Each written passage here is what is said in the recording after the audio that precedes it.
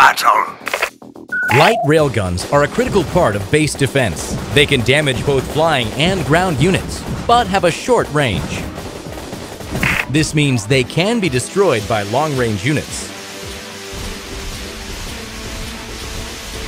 To build a light rail gun, first, click on Buildings.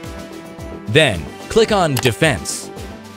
Now select the light rail gun and place it on your base. When matched with a defensive cannon, these two make a formidable pair.